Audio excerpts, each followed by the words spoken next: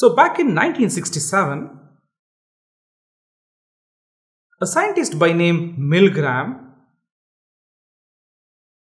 took a bold step to try executing this experiment of finding out whether the friendship network in the world is connected at all.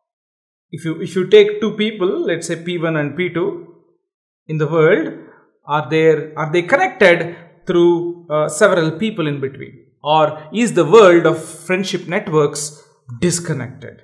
So he took a bold step and conducted a very neat experiment. All that he did was he chose a person P1 and gave a letter to this person P1, a letter which this person P1 was supposed to pass this on to a person P2 in some other part of the world. And P1 and P2 obviously did not know each other. They were picked uniformly at random, let's say. And P1 was supposed to deliver this letter to P2. Now, given that P1 did not know P2, now there is another rule here. The address of P2 is specified in the letter, but P1 cannot post it to P2 directly. He cannot post it to P2 directly. Instead, he is asked to pass it on to someone whom he might know, who might in turn know P2, or he may not know P2. All that P1 should do is pass it on to some other person, let's say A1, whom P1 might know, whom P1 suspects that this particular A1 might know P2. And this A1 should then pass it on to P2. Again, the same story. He may not know P2.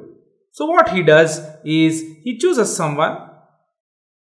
This particular A1 chooses someone exactly the way P1 did and sends this letter to A2, asking him to pass this letter to the destination, which is P2. This goes on and on.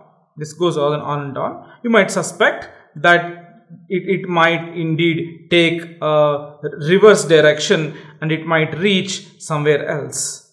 Now, can this happen? I don't think this can happen, because when A2 tried giving the letter to A3, he gave it in such a way that he chose A3 in such a way that A3 was someone who sort of was close to P2, if not knew P2 personally, was locationally, region-wise close to P2. If you remember the previous example, people passed on the letter to the next person they knew who might possibly be closer to P2 than what they are. So this reversal thing may not happen. Mostly doesn't happen, right? So what does A3 do here? A3 in turn sends it to another friend of his, namely A4. And A4 sends it to some other friend, let's say A5. And A5 sends it to some other friend, namely A6. And A6 might know P2, and A6 will send it to P2. Milgram observed that surprisingly, most of the letters that he sent, they started off with, of course, the source like this, and then reached the destination. This entire thing happened in 6 steps on an average. I repeat, the 6 steps are on an average. And Milgram observed this. And he published this article in a magazine called Psychology Today. And this magazine this article did attract a whole lot of attention back then. And people did not believe that this was true, that any two people in the world are simply separated by a mere 6 hops. By 6 hops, I mean with 6 friends, you can always connect any two people. Absolutely any two people can be connected. You pick any person A, another person B, you will observe that there are 6 people separating them. And again, as I told you, this is on an average 6 hops. And Milgram did this daring experiment and published his results. Now, what is this to say? What is this obvious or is it counterintuitive? Okay, it is indeed counterintuitive. Why is it counterintuitive? Let's see the counterintuitive part first. This is counterintuitive because the world, as you know, has roughly, let's say to the best of what I know, the population of the world is more than 6 billion people.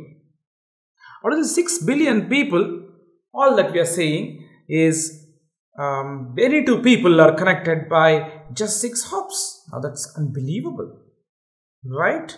Just 6 people separate each other. That's unbelievable because this looks like too huge a number and this looks like too small a number, right? So what's happening here? This is the counterintuitive part of it. The world is big. The world is big, but it is surprisingly small as well at the same time. Surprisingly small. By small, we mean, of course, the world is big because it's 6 billion people, but then the world is small because it is 6 people who separate any two people, right? So if you want to know someone in the world, it is not very difficult for you. You can indeed know them through a friend's friend, right? Let's see why it is actually not counterintuitive. It's not so counterintuitive, in fact. Let's see what's behind this idea. How exactly this happens. So assume this is you and you have some, let's say, 100 friends. So you have some 100 friends, and then each one of your friends, they in turn have 100 friends each, 100 friends each, 100 friends each, so on. As you know, at the next step, when each person has 100 friends, it turns out to be 100 into 100, which is 10,000 friends. And as this keeps going on and on, so each of your 10,000 friends will have 100 friends each, and so on, and so forth, right? Each level has. So what is the number of friends at this level? It is what was the number of friends the second level. Let me try writing it square instead. 100 square friends. The next level will be the 100 square. Each one of them will have 100 friends, so it will be 100 cube, and so on. Let's say at the 10th level, like this, at the 10th level, you will have 100. So as you can see, at this, let us call this level 0. Let us call this level 1. So level 1 has 100 friends. Level 2 has 100 square friends. Level 3 has 100 cube friends, and so on. The 10th level, you have 100 to the power of 10 friends. That's a huge number. And as you can see, if you want someone from let's say at this person, you want to know someone in the world, right? You should just sort of slide down the slope of people, and the height of this, as you know, as I told you, 10th level is simply 10 hops down. So you, of all people, will know every single person in the world in the span of this, let's say, 10 steps down, right? It's not counterintuitive. 10 is a small number, as you can see, right? This hill sort of grows exponentially. It comes down exponentially, right? So that's the reason why you will be exhausting the entire world's population if you look at your friends your friends' friends, your friends' friends, and so on. So, we saw that it is indeed counterintuitive, given that it is 6 billion, but any two people are separated by 6 hops, said Milgram, right? Milgram said this, and this is indeed counterintuitive, but when we see it properly in a different lens, we observe that it is not all that counterintuitive. It is indeed sort of obvious.